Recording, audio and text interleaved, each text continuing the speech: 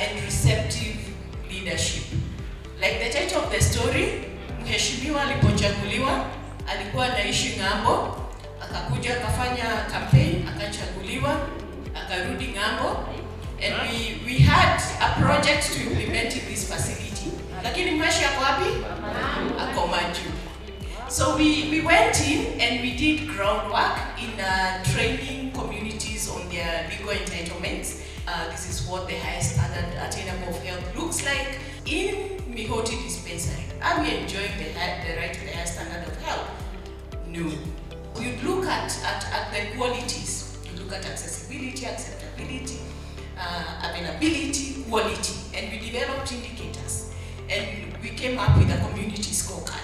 So we were able to apply this with citizens who are service users, service providers, the healthcare workers in the facility. Now, there was a committee that had been selected to be in office for 3 years.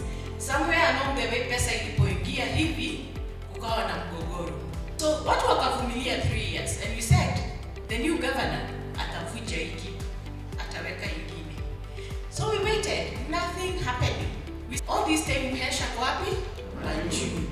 Lakini PA wake ni mtu wa watu.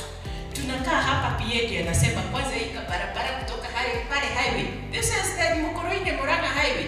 This one needs to be done, and you can't ask him who is this guy with good ideas. He sits in the office of Mheshimiwa. And now we had found our link.